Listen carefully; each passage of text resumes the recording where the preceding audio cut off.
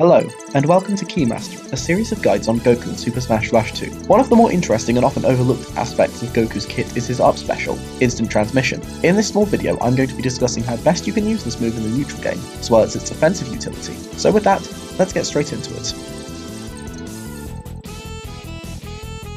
There are 4 variations of Goku's use of landing instant transmission, which is effectively and functionally the same as teleporting straight into the ground. These variations include grounded teleport, short hop teleport, low float teleport, full hop teleport, double jump teleport, and float teleport.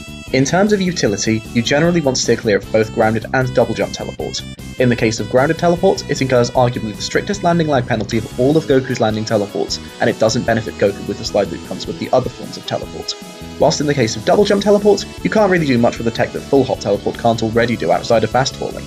Where Goku's teleport in neutral shines the most is out of the short hop and a full hop. This is mostly because of something that's been generally referred to as the teleport slide. Landing teleport from this height will carry the momentum into landing, which gives you a small boost. However, short hop teleport is generally outclassed by doing a low float teleport, such as the one you see here. Low float teleport removes a lot of the predictability of the short hop by leaving you super close to the ground, as well as allowing you to mix up the various angles and travel distance. However, the general principle remains mostly the same. Full hop teleport gives you a similar slide and landing lag, but it's a bit more telegraphed despite having a bit less landing lag. One of the best uses of the teleport slide is on platforms, because you can edge cancel the slide and then immediately do the same sort of thing after edge cancelling the slide, which allows for further movement mix-ups. Interestingly, you can turn around within the initial animation to fake out teleporting in a specific direction by pressing either left or right during the disappearing animation, which can serve as a decent fake out for Goku to bait a retreat or an aggressive option.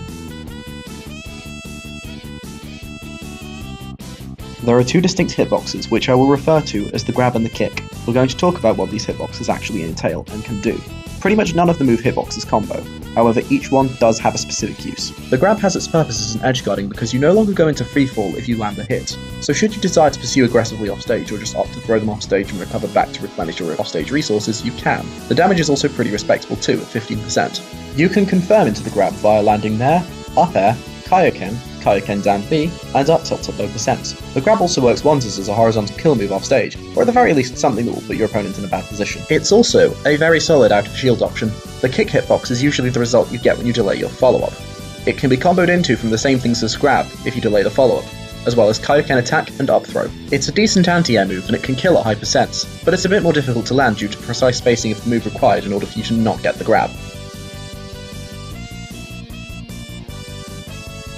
Kaioken's version of instant transmission is near enough the same, however there's a specific tech used for recovering with Kaioken. If you teleport just before Kaioken runs out, you'll get your up B back, allowing you to teleport twice. It's pretty neat, albeit situational.